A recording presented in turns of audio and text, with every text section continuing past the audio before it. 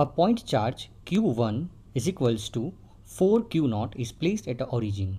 Another point charge Q1 equals to minus Q0 is placed at x equals to 12 centimeter. The charge of proton is Q0.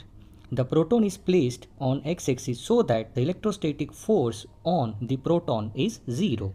In this situation, the position of the proton from the origin is. So as per the question, here we have charge 4 Q0 which is placed at the origin, and another charge minus Q0 is placed at 12 centimeter from the origin. Here we have one proton which we have to place at some distance so that the net force acting on the proton is 0. Now let us assume for these two charges in the system, if I place proton somewhere here between the two charges, then what will happen?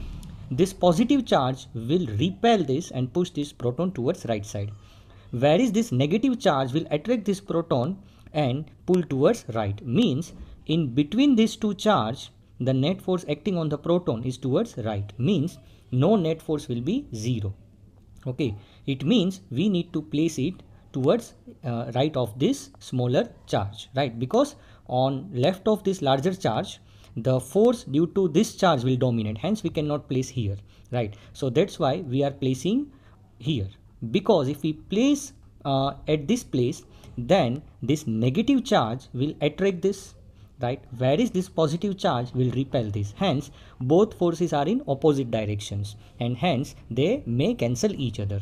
Okay, so let us assume we place this proton at a distance x from the origin.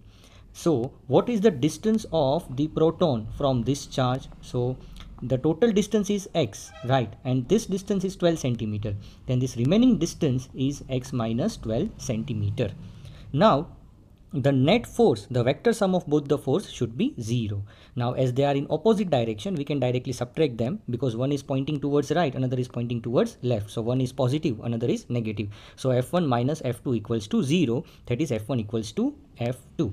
Now F1, that is the force on this proton due to this positive charge. So it is K, the charge of this is 4 Q0, charge of this is Q0 divided by the distance x square.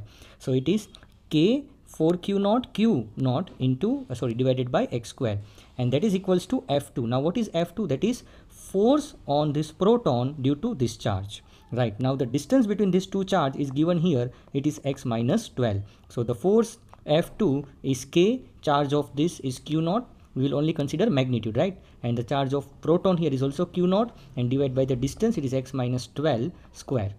So that what I have done here. Now K will get cancelled, Q0 will get cancelled. Now this term will be here, so this is 4 into x minus 12 whole square, that is equals to x square.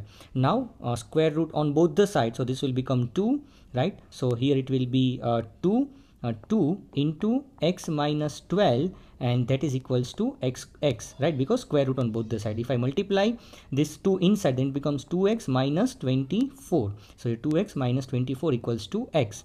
Now taking this 24 this side, then this become 24, and x will go on right side, it is 2x minus x, so that will become x. So x equals to 24. It's a simple maths, right?